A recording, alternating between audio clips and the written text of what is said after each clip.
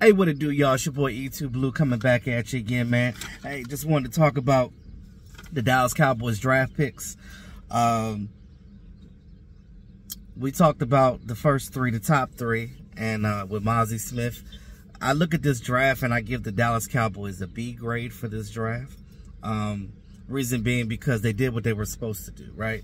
Over the years, they've been doing better at drafting. You know, I mean, we've done good, especially with our first round draft picks. Now, that Mozzie pick, defensive tackle, first time, like, they didn't get a guy like that. They haven't picked a defensive tackle since '91, since Russell Maryland. So that's something different.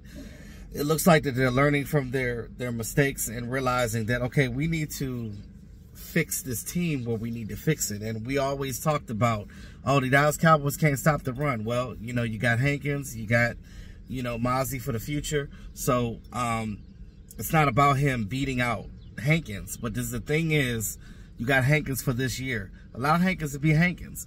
But put Mozzie in there because Mozzie's ready to play. You know what I mean? Like, I think he's going to be a good... No pick in this draft did we reach.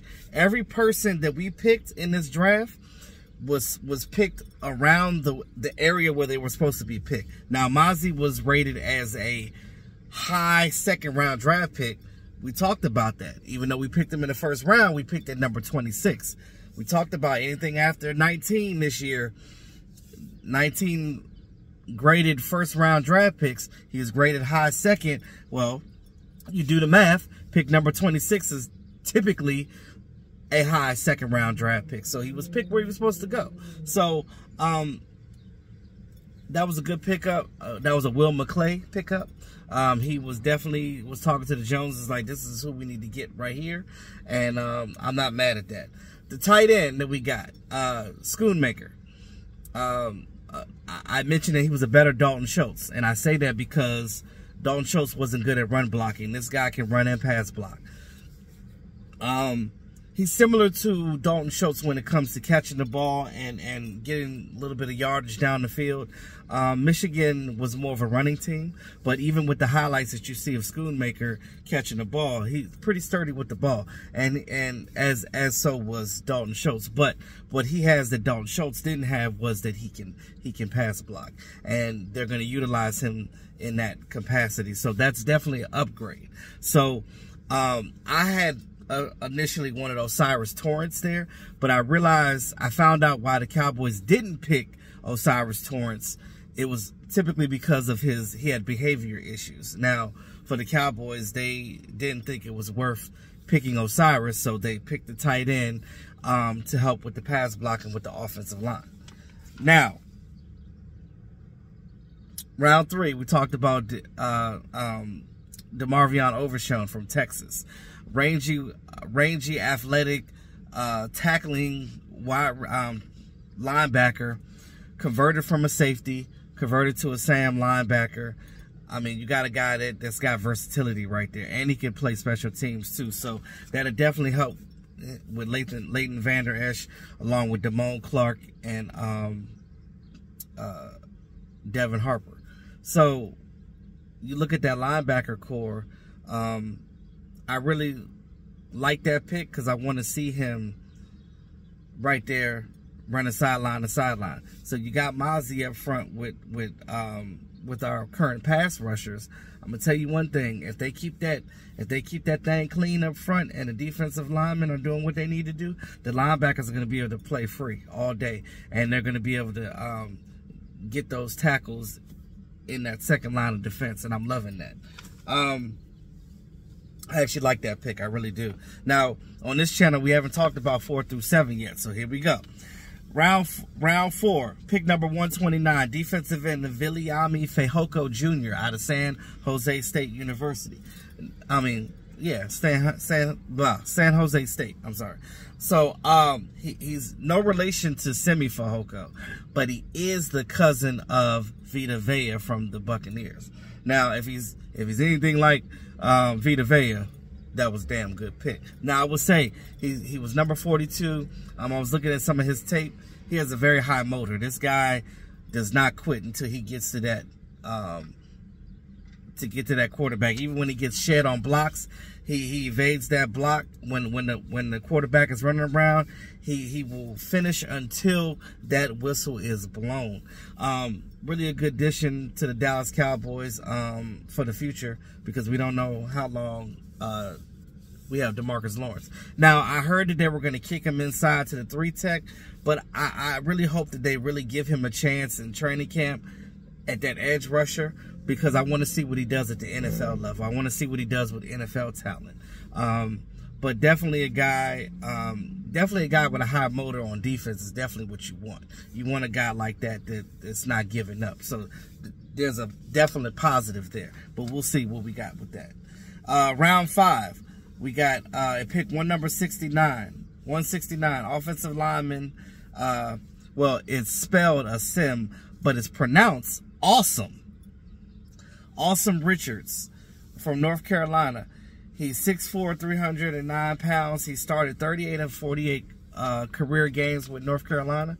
And I guess the biggest knock on him, the reason why he's a 5th round draft pick, is because he struggles with defensive linemen with power, right? So, but that's something that the Cowboys can fix. You know, get him in the weight room, get him up, just fix his technique a little bit, and I think he'll be all right. He's a tackle guard type of player, so he's got a little bit of flex there. I would say that he's definitely a try-hard guy, and that's somebody that you can use for depth. But we'll see what happens with training camp, because again, that's where you definitely see these guys. And I'm always a proponent on seeing what these guys do in live action, right? Because you don't know if a guy's going to be boom or bust until they get them pads on, until they get the coaches under their belt. And I have faith in this coaching staff that these guys, that they will get these draft picks where they need to be. I have that faith. Now, round 6, pick 178, cornerback Eric Scott Jr. out of Southern Mississippi. Now, we traded up to the first pick in the 6th round to get this guy, because they definitely wanted him, because at that time he was the best cornerback left on the board for the 6th round. He's 6 foot, 179 pounds. He had 2 interceptions returned for a touchdown, and he has 12 career pass breakups with Southern Miss. Now, this guy here, he reminds me of a Deron Bland type of player, a guy that came to the Cowboys like Deron Bland. We didn't know what Deron Bland could do until he went out there and started doing things. He reminds me of another Deron Bland. I think that's why they picked him up. He has long arms. He has basically, outside of the top 2 cornerbacks taken in the draft, including Joey Porter Jr. Remember, we wanted Joey Porter. He's the 3rd running back outside of those top 2 cornerbacks that were picked with the longest arms. So his wingspan is there, which is, you know, why he was able to catch those interceptions and be able. He's a guy that's not afraid to tackle. One thing that I like in my cornerbacks is a guy that's not afraid to tackle. So I like that pick. They went up to get him. They knew what they were doing. They thought that by the time they picked in their original spot that he wouldn't be there. So they did what they needed to do. They traded for a 5th round draft pick for next year. So they gave up next year's 5th round draft pick to move up to the top of the 6th round to pick Eric Scott Jr. And I like that pickup.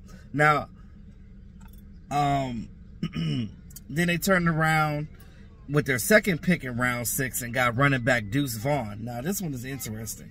Pick number 212 out of Kansas State. Little short guy, 5'5", 179 pounds. They compare him to Darren Sproles, not just off the fact that Darren Sproles also went to Kansas State. He actually reached out to Deuce Vaughn as well, and, gave him, some encouragement and stuff, and, congratulated him on getting drafted to the NFL. Now, Deuce Vaughn's father, Chris Vaughn, is the director of college scouting for the Dallas Cowboys. Now, some people say it's nepotism. I don't believe it's nepotism, because the way Jerry and them were talking, like they were looking at 3 other guys in that realm to pick at that point. But they said that, look, we picked Deuce because we felt like we can utilize him. He earned to be here, and I believe that, because looking at his tape, man, you got a small guy like that. Imagine getting him behind this backfield with Tony Pollard. I can see it now. The fans yelling Deuce. I can see it. I can feel it happening. He's a small guy, so they mentioned that he's Houdini in space. I was looking at his highlights and I'm like, yeah, definitely Houdini, because he's small. You can't see him, especially when he gets to the NFL. They're even bigger and taller there. So getting your hands on that guy, good luck. So, you know, he could just slip through them little small holes and cracks and dips and get some yardage. Now, and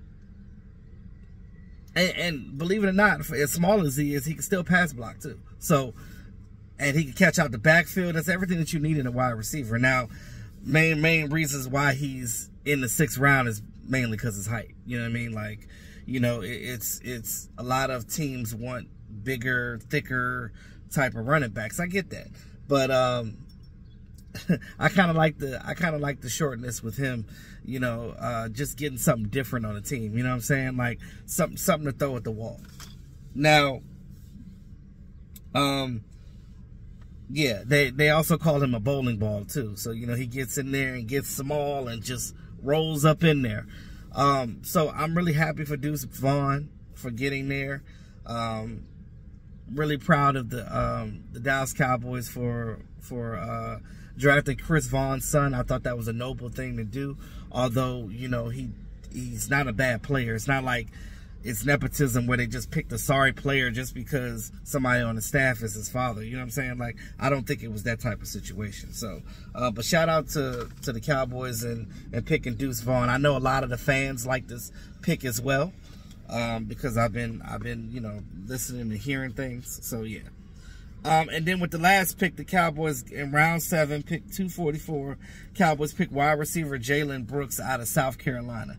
Now, he transferred from the Tar Heels, from North Carolina, to South Carolina, and he's 6'2", 205, and in the time that he was with the Gamecocks, he has a total of 110 receptions, a total of 1,833 yards and 12 touchdowns in the time that he was with the Gamecocks. Now, he didn't run very fast in the combine, which is one of the main reasons why he dropped so far into the draft.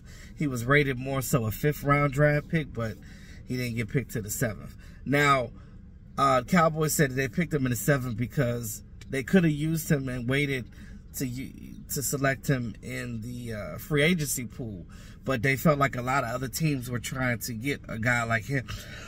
So they felt like they were going to have to fight a lot of teams. So they was like, oh, well, let's just go ahead and get him with our last pick. What is it going to hurt? You know what I'm saying? There's really no difference from a 7th round draft pick to an undrafted free agent. Because for most teams, a 7th round draft picks don't normally make the team. But sometimes they do. I mean, look at Tom Brady. He was a 6th round draft pick. And the Cowboys do pretty well with free agents and picking those. But with Jalen Brooks, he's not the fastest guy. He ran like a 4.63, which is slow, very slow for a wide receiver. But when you look at his highlights in the game, it looked like he was running faster. Now, I just think that he just had a bad day in his 40-yard dashes. So, but that hurt his draft stock, unfortunately, because teams look at that and they think that you can't beat coverage. But he's definitely a possession receiver. He's definitely a receiver that's a role. You got to have him in a certain role, a scheme fit type of wide receiver. So we'll see what our wide receivers coach can do with him if he makes a team. And again, he's got special team ability too. So even if he's not playing, I mean, he's definitely going to be competing with Simi Fehoko and the other Jalen Tolbert. So we'll see how that goes. The Dallas Cowboys did get 2 or 3 other wide receivers in the undrafted pool, but we'll talk about those in another video. Now, I look at this draft as a whole. Like I said, I graded it a B because they did what they were supposed to in the draft. They got positions of need, right? They didn't just go for the flashy pick. They went for positions of need, and I definitely respect that. That is one thing that I look at and be like, okay, this is what they needed to do. So I give it a B overall. They didn't reach. Those guys were picked where they were supposed to pick, and we'll see what they do with them. Definitely upgraded on defense. I agree that it's, a small upgrade on offense as well. But I think that when it comes to running back, though, you got a lot of small guys, right? You don't have the skill set that Ezekiel Elliott is. And I feel like a lot of fans have been disrespecting Zeke and saying, oh, we don't need him no more. And I'm like, I don't know where that came from, because I feel like y'all were the same people that were yelling Zeke every time he ran for a touchdown or got good yardage or anything like that. And it's so funny how fickle we are as a fan base, how we just throw away a player. But Zeke still has a lot of value. He's not that home run hitting guy anymore. I'm okay with that. But the skill set that he has, that pass protection as a running back, he has that. And I think that, if they bring him back after June 5th, if they bring him back on a 1-year contract worth up to $5 million, I'm okay with that, because I love Zeke. I think that he is an asset to this team, and I think that, his skill set helps with this Dallas Cowboys football team. Even if you use him primarily for goal line rushes and short yardage, getting those tough yards, that's what he's good at. And I don't think any other running back on this current team could do that. Deuce is a home run guy. Tony Pollard is a home run guy. And Ronald Jones he's a home run guy. He can also get gritty yards too, but not like Zeke. And none of them can pass protect like Zeke. So at the end of the day, I think they should bring Zeke back, especially for training camp, and see what happens. So, and get a good competition in there. So with that being said, let me know what you guys think about the Dallas Cowboys draft picks of 2023. That's all I have to say for right now. Like, share, subscribe to the channel. It's your boy E2 Blue, always keeping it real. Peace.